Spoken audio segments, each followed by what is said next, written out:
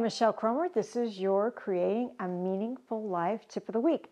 And the tip of the week is to travel. I am working on a book about sacred sites and those that I have been to over the last 20 years. I think I'm up to 42 now.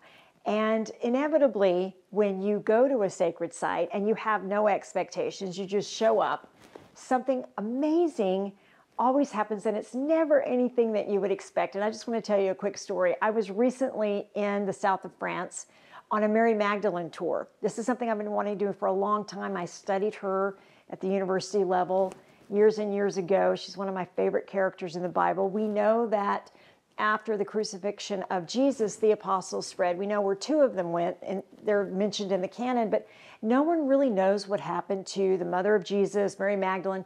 And so I wanted to research that mythology, because when you find mythology and you have some sort of nugget of truth that always could be real. So we went to the south of France, and there was the Lord's healing water. There's a lot of reasons to go, but I wanted to go to the cave where Mary Magdalene supposedly lived.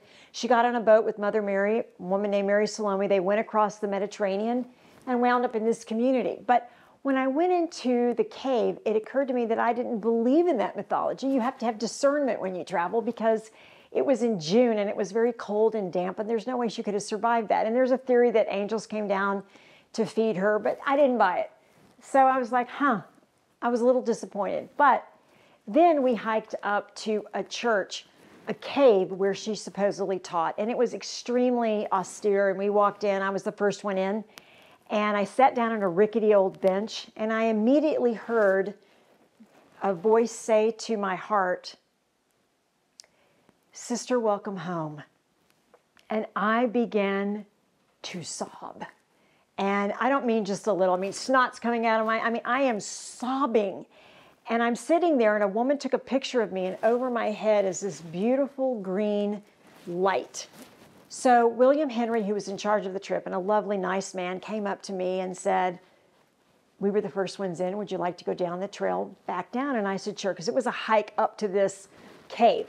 So we're hiking down, and I'm feeling better and clearing my head. And William said, "I've done this 27 times, Michelle. We're going to come up to this gate, and it has bars on it, and I believe it leads down to the river." And he's ahead of me, and he just stops.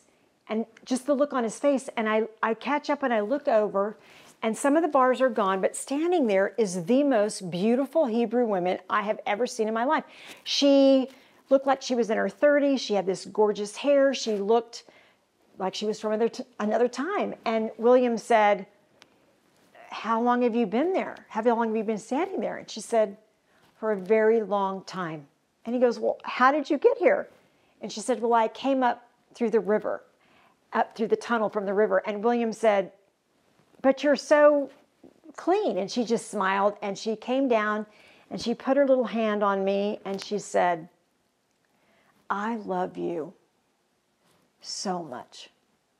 And she turned and left, and I looked over at William, and he said, "Michelle, I believe we just experienced a wrinkle in time, and I believe that was Mary Magdalene."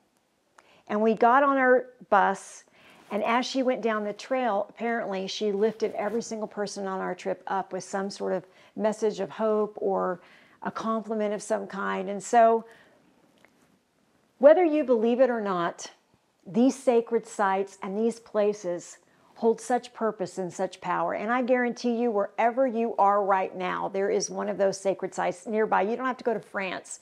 You can just open up your door, and I bet you're going to find one. And I encourage you to do so. Please ask me questions at Michelle@michellekromer.com. Thanks, y'all.